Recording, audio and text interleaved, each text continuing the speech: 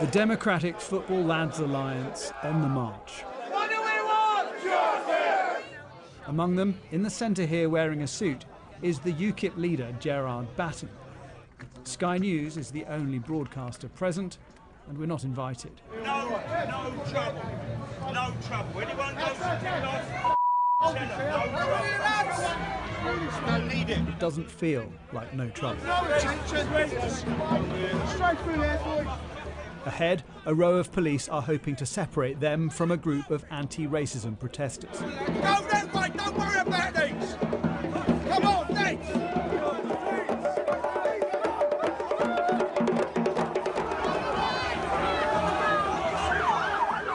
The Football Lads Alliance try to break through.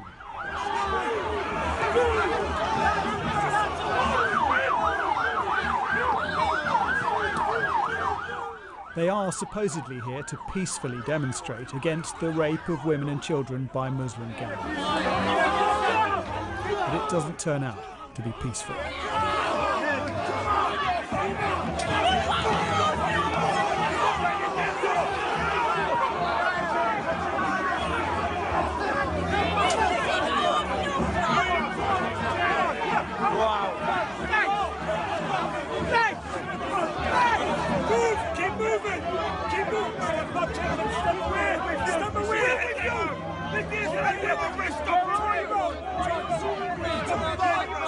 The Football Lads Alliance was formed by a football hooligan to unite supporters from different clubs against Islam.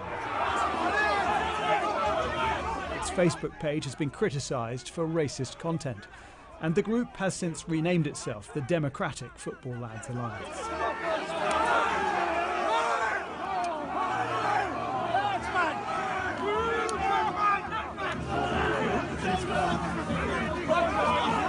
So who are these people? None of us are racist. I'm an EDL member. I'm a Tommy Robinson boy. I'm sick of the corrupt government telling us lies, blacking out.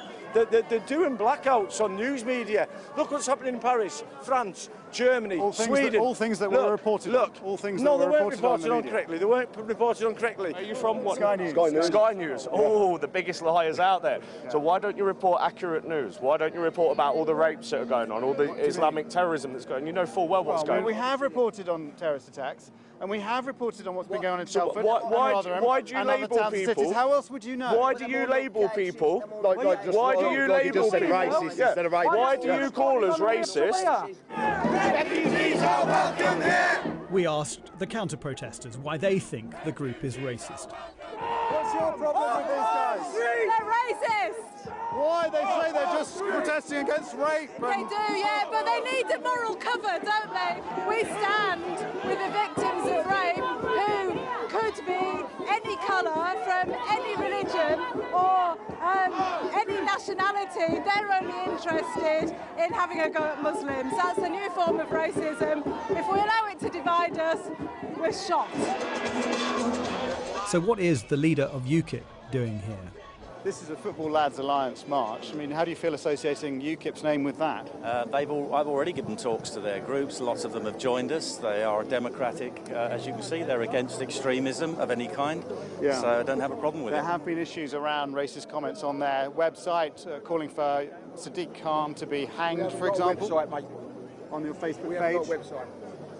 So all you're going to do now is try to disparage what we're doing, put out some more fake news. So I didn't agree to do an interview, so I'm here to do... I'm just asking you. No, because what you'll do is what you always do. You'll raise some issue that's not relevant. As this gentleman said, already told you they don't have a website. They do have a website. So, they have a Facebook page. That's how we knew this. That's how we knew this was happening. You go off and you say whatever you want to say, and I'll do my stuff here. Could you answer that? You don't... It's fair enough to answer that question. Which question? Which question? You presumably condemn things such as... Of course I do. I've spent 25 years being a member of a moderate party and now running a moderate party, a democratic party.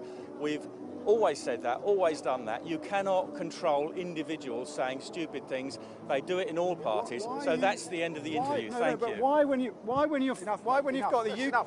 I think we've got more to ask you. No, but he doesn't want to answer, does he?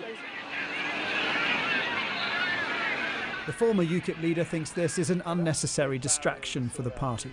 My concern with all of these groups is that that argument spills over into actually being an enemy of an entire religion, and that is not the place we need to be, for every reason. It's the wrong thing to do, and it won't work anyway. Do you fear that that's what Gerard Batten is falling down that track? Well, I don't think he's there yet, but I think he's got to be careful what company he keeps. Back at the rally, Mr Batten had this to say about Muslim grooming gangs. So the age of consent in Islamic culture is a lot more elastic than it would be in Western culture. People here insist that they're not fascist, they don't like to be called far right, but the overriding view is that Muslims are dangerous and that immigration is bad. And this does feel like a reincarnation of the EDL, but it's also got the leader of UKIP, Gerard Batten, on the stage, and what he's saying is pretty much indistinguishable from what you might hear from Tommy Robinson. Indeed, Gerard Batten wants the former EDL leader to join his party.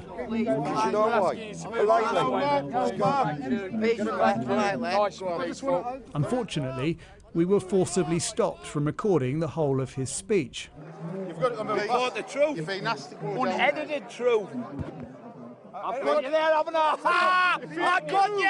Unedited truth! I'm editing what he's saying, because you won't let me near that. Yeah, because you're full of But this weekend at UKIP's party conference, delegates will decide whether to reverse rules to ban former members of far-right groups from joining UKIP. You left-wing scumbag.